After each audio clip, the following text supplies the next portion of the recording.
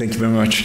And thank you to the organizers for this opportunity to present my talk here today. So.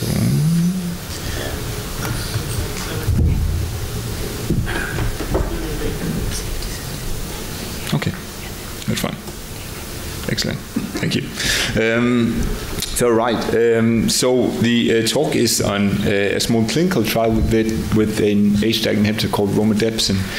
And just to put this study into context, then several years ago, the kick and kill approach, or the shock and kill approach, was proposed as a potential way to cure HIV infection. So the idea here is to, in a patient who is well suppressed on heart, to activate the latently infected cells using a activating or reactivating agent, and then to have expression and release of viral particles which would enable the immune system to kill these latently infected cells, at least potentially. So HDAC inhibitors have been the most well-investigated group of compounds in this context. They're well known to induce HIV mRNA transcription in latently infected resting CD4 T cells in vivo as well as ex vivo.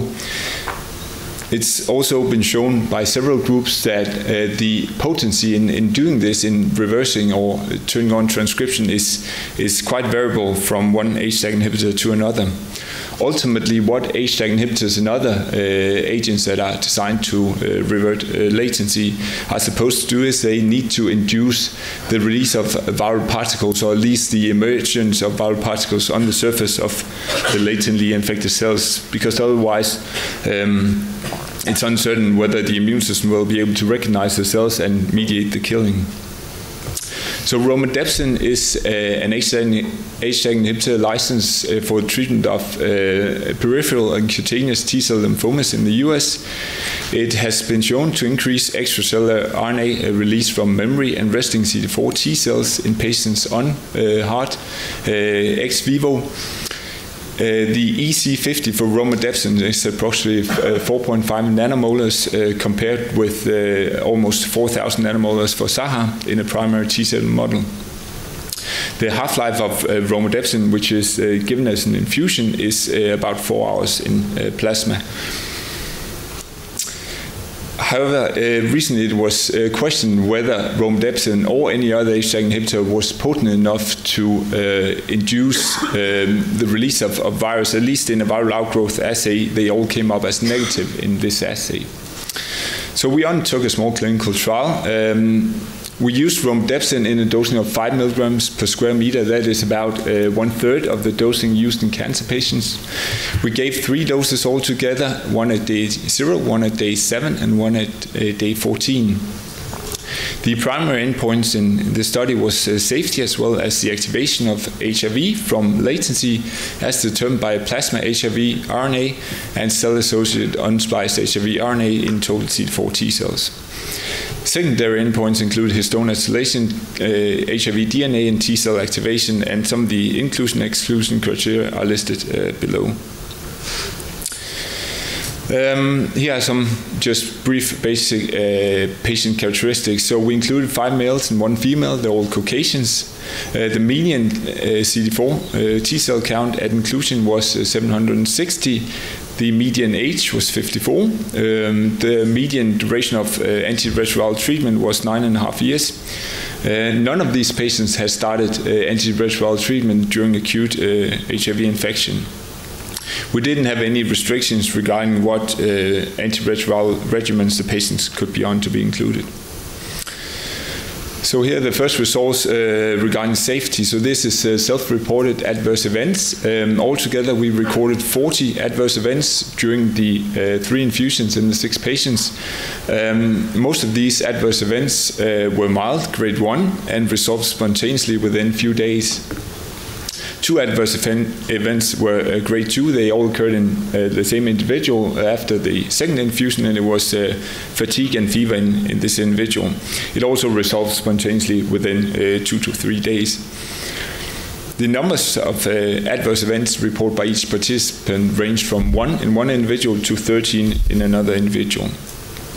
As is well known with Romidepsin, the most common side effects were abdominal symptoms as well as fatigue. A feature about HDAC inhibitors is that many of them induce disturbances in the white blood cell compartment. So we monitored CD8 cells, CD4 cells, leukocytes, neutrophils, and thrombocytes in these patients. And what you can see collectively is that there's an initial decline within the first 10 days in all these 4 or 5 parameters. However, this reverts more or less to baseline 7 days following the last infusion. So histone H3 acetylation is a direct pharmacodynamic measure of the effect of Romidepsin in T lymphocytes. I have indicated the dosing of Romidepsin with the blue arrows. As you can see, there's a very quick increase in the level of acetylation in the mean of these 6 patients. We have a measurement time point after each infusion, which is taking about half an hour to 1 hour after the infusion. And as you can see, with all 3 dosings, there are significant increases at this time point. You can also see a very nice cyclic picture, which corresponds nicely with the time of the infusions. Then we went on to measure cell-associated HIV RNA, which is a measure of HIV transcription within the T cells, the CD4 T cells. At the top graph, you see the individual levels of cell-associated HIV RNA, and in all 6 patients, we observed significant increases in this parameter. At the bottom, you see the mean cell-associated HIV RNA for these 6 patients, and you can see the most pronounced increases in cell-associated HIV RNA were after the 2nd and the 3rd dosing. Again, you see a nice cyclic pattern. So the big question was, could we actually induce the release of viral particles into the blood of these patients? So we went on and measured plasma HIV RNA. We used 2 different assays. These are both standard assays. One is the Acknowledgments assay, which is commonly used all over the world to monitor HIV RNA in patients. The other one is a TMA assay, a transcription-mediated assay, which is used by many blood banks to detect HIV in donor blood. So after the first cycle, 3 of the 6 patients had increases in plasma HIV RNA as determined by the Acknowledgments assay. All 6 patients were below the limit of detection prior to their first infusion, and 3 of them became quantifiable with levels up to 32 copies per milliliter 3 days post-infusion. Then we gave the 2nd infusion, and we saw even more pronounced increases in HIV RNA. 5 of the 6 patients reached quantifiable levels of HIV RNA. 1 patient peaked at 103 copies per milliliter 3 days after the 2nd infusion. As you can see, all come down, both after the first infusion and after the 2nd infusion, towards below the limit of quantification. So of course we were curious what would happen after the 3rd infusion, and somewhat to our surprise, we did see increases, but not as pronounced as after the 2nd infusion.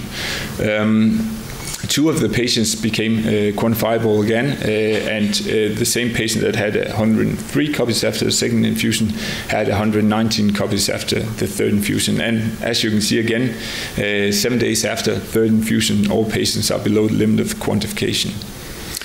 Next, we went on to measure TMA. So this is just a crude measure, so you get a yes or no answer if there's HIV RNA in the plasma of these patients.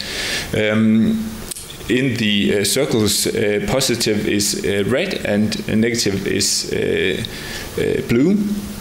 50% of samples were positive at baseline. This increased 3 days after the first infusion to about 85%, and after the 2nd, 3rd infusion, we saw up to 100% of samples being positive from these patients.